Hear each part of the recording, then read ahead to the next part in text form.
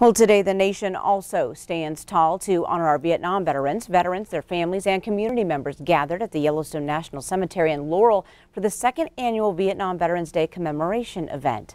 Q2's Rob Griggs was there. Fire. Fire. Freeze and fire.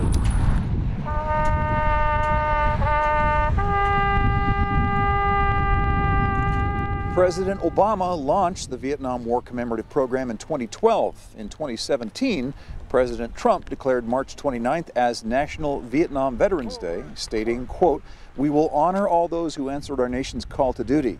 We vow to never again confuse personal disapproval of war with prejudice against those who honorably wear the uniform of our armed forces." Today's ceremony honors Vietnam veterans who served in active duty from 1955 to 1975.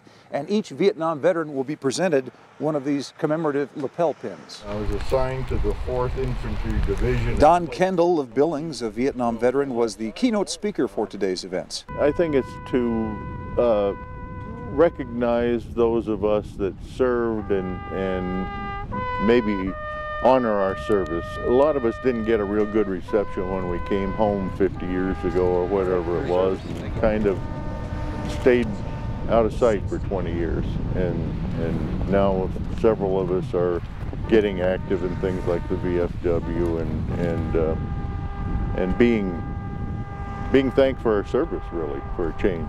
Yeah. In Laurel, Rob Griggs, MTN News. Thanks, Rob. Now, Rob tells us this ceremony will happen each year on March 29th through the year 2025. That will mark 50 years after the Vietnam War ended.